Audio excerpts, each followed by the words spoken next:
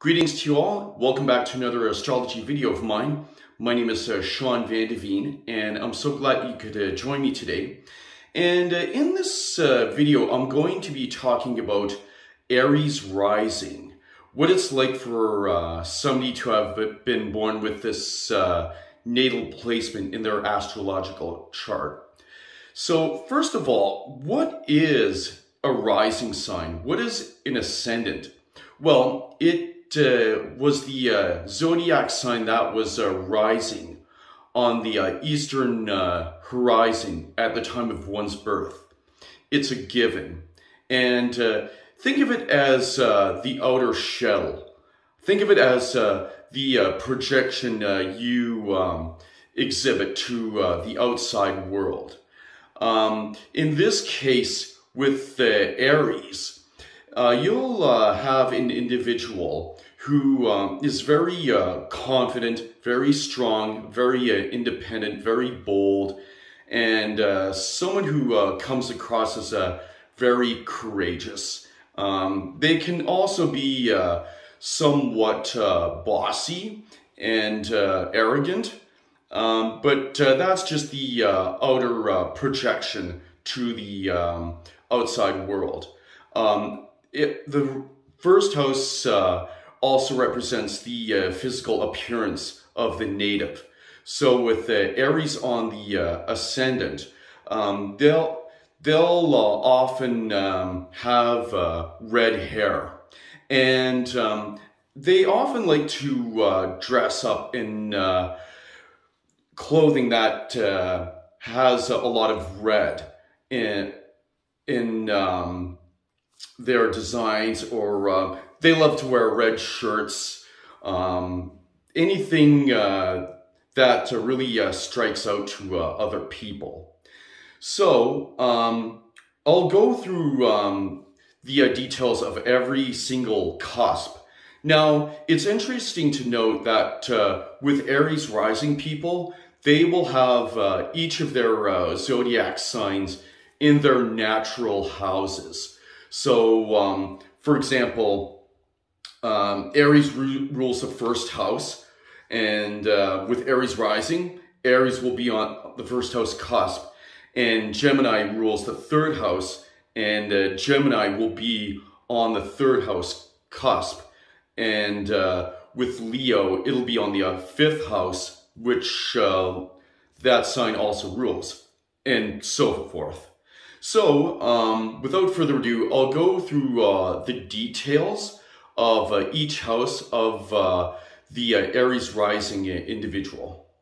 So, with the first house, as I've mentioned, Aries on the first house cusp, these individuals will appear very strong, very physically fit, very athletic, and often at times they can appear somewhat intimidating to other people. They can have such a strong gaze upon others that many would find intimidating, or one could assume that this Aries rising individual is very strong, so don't mess with him or her.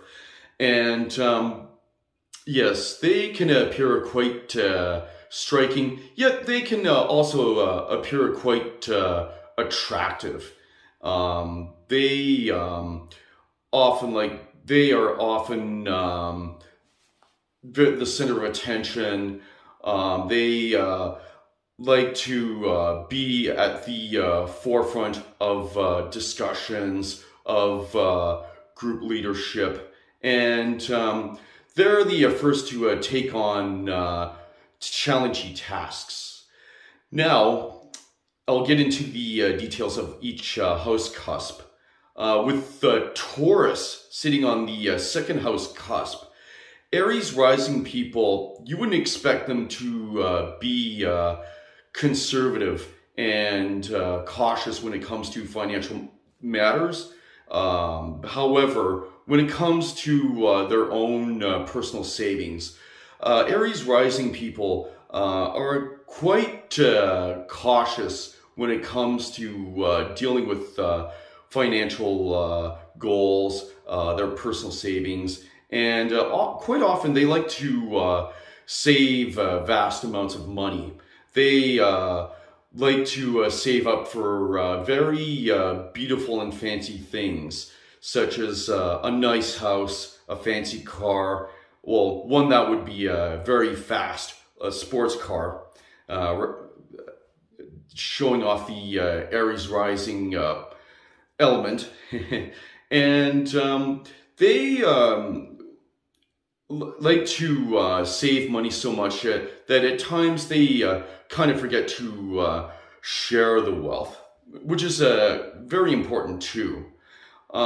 They have to learn to spend money in order to make money, and they enjoy the finer things in life, just like many other people. Now, with Gemini sitting on the third house cusp, Aries rising people have very articulate ways of communicating and expressing their ideas.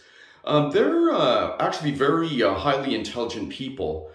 They are able to learn concepts very quickly, and they have no difficulty expressing their thoughts and ideas to other people, and most notably their siblings.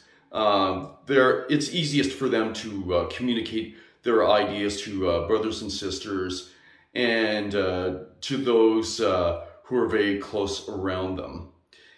Now, with the Cancer sitting on the fourth house cusp, Aries rising people are very emotional when it comes to their personal home environment. They have such regard for their mother, and quite often Aries rising people like to explore their ancestry. They're very interested in their maternal roots, where their ancestors came from, yes, they have such high regard for their domestic home environment. Their emotions are very much attached to their domestic sphere. Now, with Leo resting on the fifth house cusp, Aries rising people are basically the life of the party. They like to shine in the spotlight whenever they're invited to any celebration.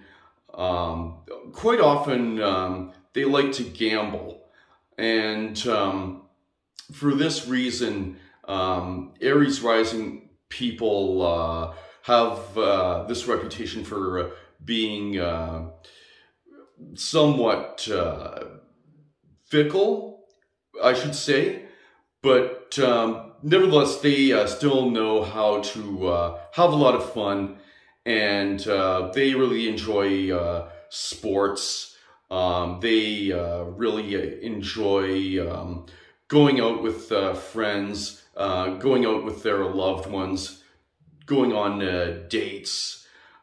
They can have several dates, and with the fifth house representing children, Aries rising people have such high regard for their children that they also want them to shine in the spotlight. And so, with Virgo sitting on the sixth house cusp, Aries rising people are quite meticulous when it comes to their own personal health. They love to take care of their bodies, and they're quite meticulous in their job as well, since the sixth house also represents their job and the workplace and their co-workers. They may start a project that they're very interested in at first. However, as time goes on, they may eventually lose interest in it, and therefore their projects sometimes never get completed, and their projects sometimes get passed down to other people to have finished for them. And they're quite strict when it comes to working out. I can't think of any Aries rising people who are severely overweight.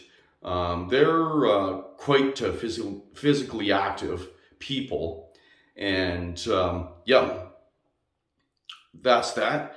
And with Libra sitting on the 7th house cusp, Aries rising people love to attract those who are sweet and gentle and kind and attractive and have pleasant manners. And Aries rising people find their sense of justice and fair play when it comes to their relationships. If they see that their better half is being assaulted or abused, or if they are facing any kind of injustice, the Aries rising individual will rush in like a warrior and stand up for them and fight for their rights and just set the record straight. Who's right? They will just tell the other parties to, leave my husband or wife alone. You have no right to interfere in our personal matters. And that's where they get their sense of justice from, watching out for their partners. And with Scorpio sitting on the 8th house cusp, Aries rising people are quite secretive when it comes to their personal finances, their joint finances. They don't like to disclose their personal details about their own money to anybody else, not even their partners. And sometimes this intensity can interfere in the relationship. They may guard their financial details so much that they will absolutely refuse to tell their other partner. And with the 8th house representing sexual intimacy, they gain a lot of pleasure out of the emotional bond that that creates as well. So yeah. And with Sagittarius on the 9th house cusp, Aries rising people actually have a very high regard for religion or philosophical matters. They will put an enormous drive on seeking the ultimate truth. And with that Martian energy sitting on the 1st house cusp or the ascendant, they'll fight for any truth that they believe in. And with Jupiter ruling Sagittarius, they'll go to great lengths to explore new knowledge, to seek out new truths, to learn as much as they can. And they're also quite fond of travel, so you'll find that they are quite fond of traveling to new and distant lands, learning about other cultures, learning about other people, how they live, how they work, and so forth. Now, with Capricorn sitting on the 10th house cusp, Aries rising people are quite serious and determined, when it comes to matters of the career and professional success. They will go to great lengths to ensure that they are disciplined enough to get ahead in any profession or field that they choose. And sometimes they can get impatient when they feel they're not being promoted quickly enough. And it's all again due to the Martian energy of Aries. So it's important for them to develop more discipline, and they'll be able to get ahead in any profession that they choose, that they pursue. Now, with Aries sitting on the 11th house cusp, Aquarius sitting on the 11th house cusp, sorry. Aries rising people are quite individualistic in social groups, yet they have the ability to attract many new friends, many diverse friends, and they are actually quite humanitarian when it comes to friendships. They respect people of all religions, races, and creeds and beliefs, and they have such a humanitarian bent on assisting other group associations. Yet they have such an individual streak that they never completely give up their individuality for the sake of the whole group. And last but not least, with Pisces sitting on the 12th house cusp, with Aries being such a strong and robust sign, other people do not realize that Aries rising people can actually be very sensitive and compassionate to the less fortunate. And with the 12th house representing the spirituality and the unconscious mind and the karmic lessons that one has to learn during their lifetime, Aries rising people need to learn to be more forgiving, more compassionate to the less fortunate. They have to realize that they are not just the center of the entire universe, and that they're actually a part of the whole collective of the universe. And yes, they need to understand the viewpoints of other people, and yes, just be more caring and considerate to everyone. Celebrities born with Aries rising include Barbra Streisand, Bette Midler, Heath Ledger, Shakira, Rihanna, and Alexander the Great. The tarot card that best represents Aries energy is that of the Emperor. Aries rising individuals love to be the leader in any group. They're very individualistic. They're very fiery, and much like the Emperor here, they love to be first. As you can see here, the Emperor has a very stern look. He looks quite menacing, and Aries rising people can appear menacing to other people, which is why they can be somewhat intimidating. But as I've mentioned, I like to keep stressing that it's just how they present themselves to the outside world.